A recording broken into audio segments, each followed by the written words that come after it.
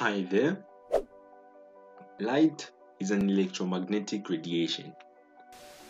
It's part of the electromagnetic radiations that make up the electromagnetic spectrum. Its sizes range from 400 nanometers to 700 nanometers. Light is a very small particle. However, one thing you should know about light is that it's that type of electromagnetic radiation that is able to be understood by our brains. This is Z Online School. In this video, you and I are going to look at an introduction to light. We're going to do this in a systematic way. We're first going to look at sources of light, transparency, translucency, and opacity, rays and beams, and at the end of this video are some bonus tips.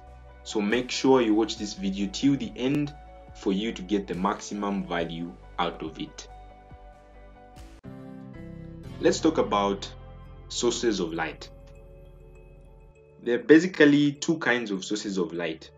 In this video, we've decided to divide them as natural sources of light and artificial sources of light. Natural sources of light are just those kind of sources of light that are there just naturally. No one makes them. They are not related to man making that light. They just happen in nature. For example, you've got the sun, the stars, lightning, and the moon. These four are some examples of natural sources of light. As you can see, no one really makes the sun emit its light. No one makes the stars have light. The same applies to lightning and the moon. Now, if we take a look at artificial sources of light, which are those sources of light that are man-made, we can see that all of the artificial sources of light are made. Apart from the candle here, we can see that the rest of the artificial sources of light really need something dealing with electricity. With that said and done, now let's take a look at what transparency, translucency, and opacity is. As you can see on screen, we're going to start with transparency. Transparency is just the property of a material to allow light to pass through it without affecting its direction. An object that possesses transparency is called a transparent object, meaning you can see through transparent objects. For example, in this picture we've got a glass cup here, or a wine glass if you might prefer to call it that. What you can see here is that you're able to see through such an object. And now the property of this object not affecting the light rays that pass through it is what we're terming as transparency.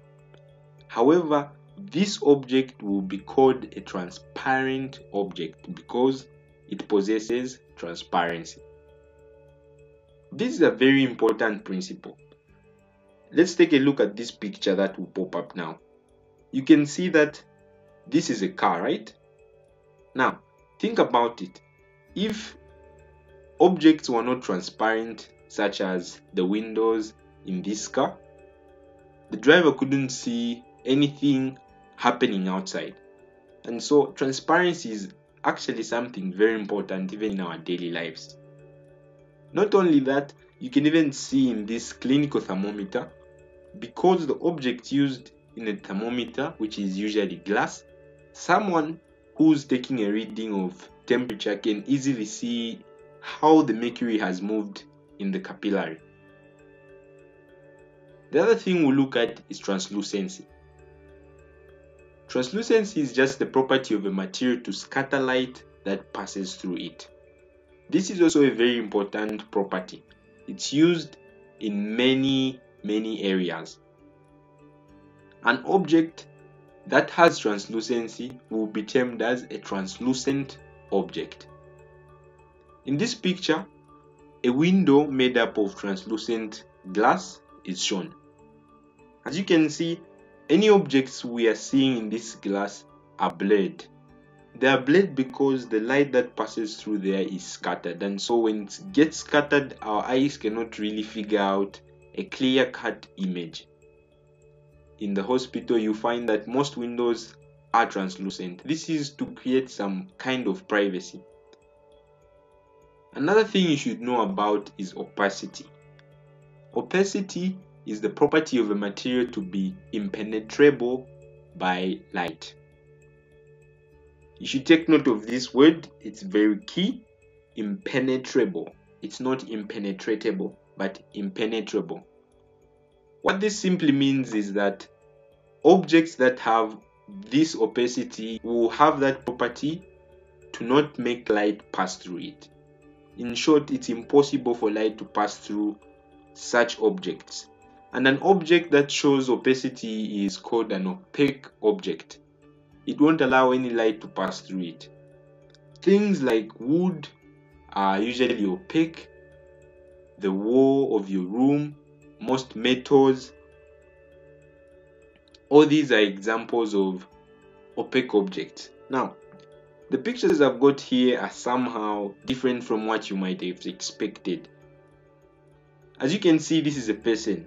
Now, what you must notice about opaque objects is that most opaque objects, when exposed to light, will cast a shadow.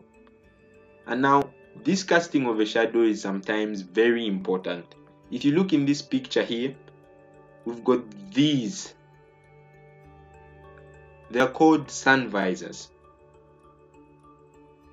These objects here are opaque, and so they'll become very handy in such situations where there's light in front of the driver. And so they'll cast a shadow that will block the light from really entering the eyes of this driver. However, they still leave a view from this point to this point for the driver to be able to see what's ahead. Now, let's talk about rays and beams.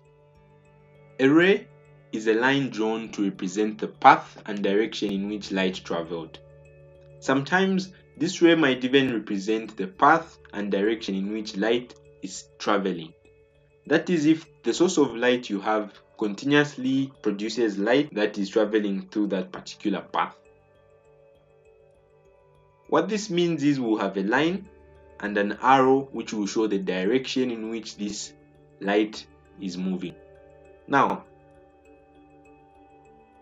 as we're getting an introduction to light, something we should also note is how different rays will be used under light. For example, here, let's say this object we have here is representing a mirror. If a ray of light was introduced at a certain angle here, this ray of light would bounce back like this here, shown in the diagram. And this is scientifically called reflection. So what I want you to note is that rays are able to be reflected off some objects. In this particular example, our object that is reflecting the ray is a mirror. We've looked at reflection, and I'm sure you've gotten a picture about what it is. Reflection will be talked about in later videos. Another thing you should also note about is refraction. Refraction is the scientific name for the bending of light. If we had a ray like this which came at a certain angle, if this material is a glass block, it will actually get bent, or it will actually bend at a certain angle. Glass is transparent. This ray will be able to come out of this object. Under refraction, in other videos, we'll talk about even more about this representation here. But this is just a summary. So a ray can bounce off some surfaces or get reflected, and a ray can also get bent or can be bended. With that said and done, now let's look at beams. When you hear the word beam, what they're just referring to is a group of light rays emitted from a source of light. Now, there are different kinds of beams that you should know from the onset when you're talking about light. The first kind of beam is the parallel beam. As you can see, each light ray is parallel to each other, and so these lines have no way in which they are going to meet each other. The next kind of beam is a divergent beam. To diverge means to simply get bigger. And so as you can see in this kind of beam, we had a smaller group of beams here which are getting bigger at the end. And this is why it will be called a divergent beam. The other kind of beams are just the opposite of divergent beams. From a bigger, they are going and concentrating on a point. And these are known as converging or convergent beams. With that said and done, we have roughly introduced light to you. But before we end this video, you are going to get some bonus tips. The first tip is about the rectilinear propagation of light. Well, if you try to study a bit about light, obviously you came about this. The rectilinear propagation of light is just the property of light to travel in a straight line. Well, this can be handled in another way. If you want, you can try to look up the definition for rectilinear and propagation. You find that these two words just mean this definition: the property of something to travel in a straight line. And now, you might be asking yourself or wondering, is this really true? Yes, actually, we can prove this, and you can prove this actually from your home. You don't need a laboratory for you to do these experiments I'm going to talk about. What you can do is get outside on a sunny day. You will see that shadows will be casted, and try to get an object that you can turn around to make corners, and you see that the light won't be able to travel around the corners. To prove that truly light will form shadows when an object is put to block the light rays that are formed by that source of light, what you can do is go out, like I said, on a sunny day, get an object that blocks part of the rays of light from the sun, and maybe hold this object close to a wall or maybe a screen. You can get a paper or anything that can help you see this shadow. This shadow actually represents that this object firstly is opaque. Now, what this also suggests is that the light rays that are coming from the sun are being blocked by this object and they are not able to pass through. And because light is traveling in a straight line, a shadow will be casted behind this object. In the second experiment, you can get an object which you can form corners with. At least you should make 2 or more corners for this experiment to make sense. When you get a pipe or any object that you can put in such a manner, what you do is get a light source. You can get a candle or a torch, switch it on, making sure the light starts entering this path of yours.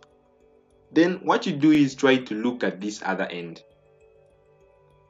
If you do this, you agree with me that truly you won't see any light from this end, because the light only travels straight and ends up to this part. It doesn't turn to this part, come here, and then gets visible to your eyes.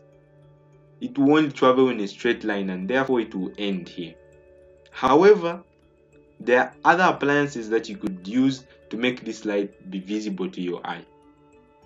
The next tip is about some terms you might find being used in light. Here's the table that shows the term and its meaning. For example, here we've got the word luminous. It means to give off light. This word will usually be used with object. And so when you hear the term luminous object, they're just referring to a certain object that gives off light. For example, a bulb is a luminous object. The sun is a luminous object. Non-luminous means something that's not able to emit light, but it's able to reflect it. For example, the moon is a non-luminous source of light. And from these two terms is another way of dividing the sources of light. They might also be divided as luminous sources of light and non-luminous sources of light. However, the concept behind is just about dividing and understanding that There are actually different kinds of sources of light. Next, we've got the words incandescent, luminescent, and bioluminescence. These are also very interesting. As you can see, incandescent means emitting light due to being heated. For example, a bulb that has got a filament is incandescent usually.